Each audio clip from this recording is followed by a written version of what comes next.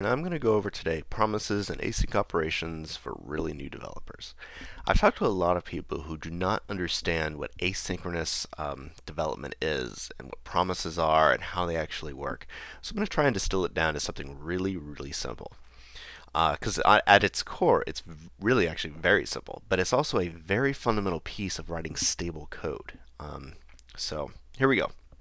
So if you got a function like this, that's just called return a number, and we create a variable called number and don't set it to anything, and then we set it to 2, and then we return it. You can expect that once you log it out to the console, that number is going to be 2. But the problem is that oftentimes a function is going to do the same kind of thing where you're setting a variable to some data, but there's a delay right here. Like, in order to go get this number, it's from some network or an AJAX request or something that creates a delay. So if you have something that creates a delay, whether it's a network request or a timeout, so let's say we have a timeout. And I'm going to use some pseudocode because, the idea here is that there's a timeout of some duration. Let's just say it's 10 seconds. And we take this and put it in here. Okay. Well, if you were to run this now, the result of this method to log will be null because it'll execute this line, then it will execute this line, start the counter, then it will return number, which is still null at this point, and there you go. But what happens when you need this function to actually return this data? Because this is a network operation or something else that's real, that it's like you can't avoid the delay. And so you still have to get a valid number out of this. So once this gets set, no matter how much time passes, when this gets set, then do this. And that's what promises are. And so what you're going to do is up here at the top, you're going to create a deferred object. You can call it whatever you want. You can spell it however you want. But it's going to equal a new deferred. When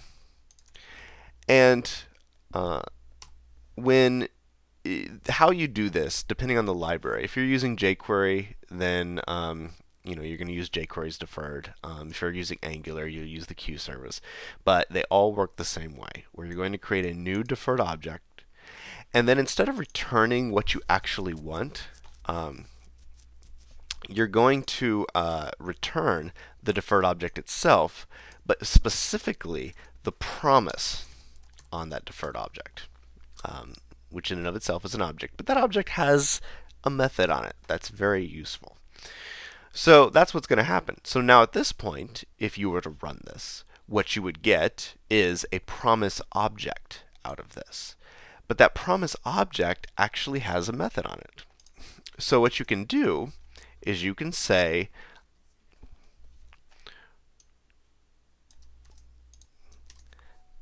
then. And whatever you pass in here, like a function, if I spelled it right, is going to get run whenever this promise gets resolved. You could say, well, when does it get resolved? Well, you tell it. So like right here, you're going to say deferred object dot resolve.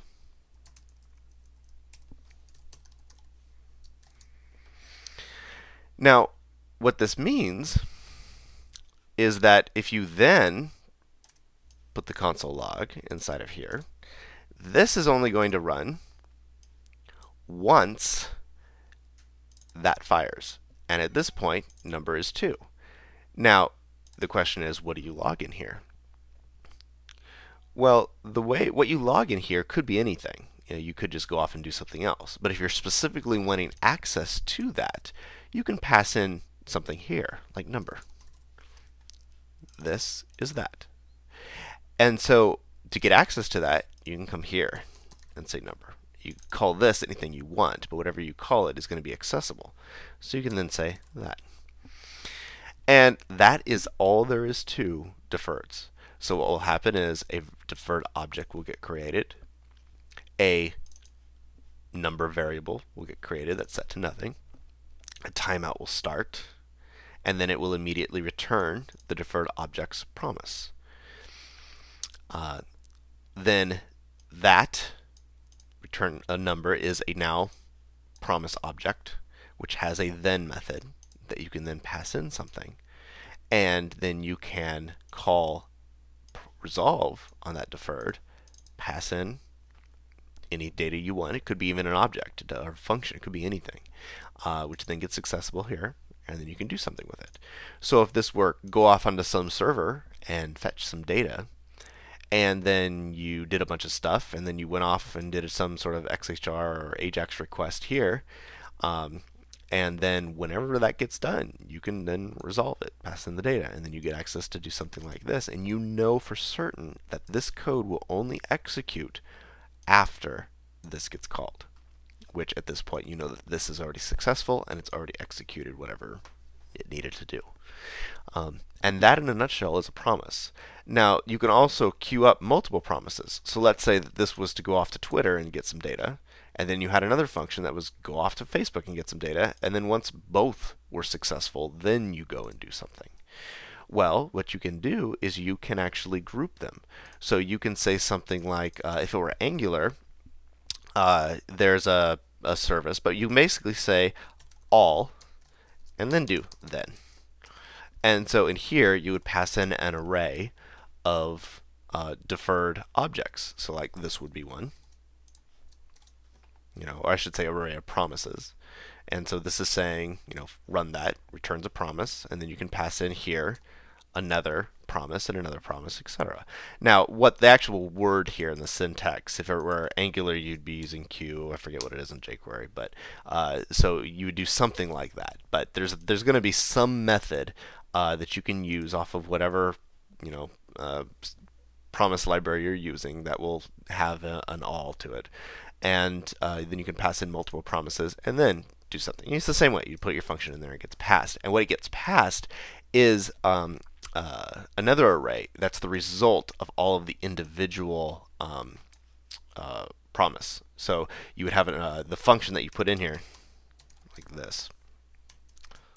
The thing right here, you can just call it data. That this would be an array, so you could access data 0 would be from the first result, and then data 1, etc. would be the second. So that is how you would access individual values from multiple functions that all have they're all returning a promise. So, but that's how you would queue them up. But there you go. So you have this then method. Sorry. And you just have you make your deferred object, return the promise, call the then method on that promise, and then you can, whenever you call resolve on the object itself, that's when that then function gets fired. Now you have a couple other things too. You can also call reject on here, and you've got some other things that you can do with that to handle conditions. But that is effectively what promises are. Good luck to you all.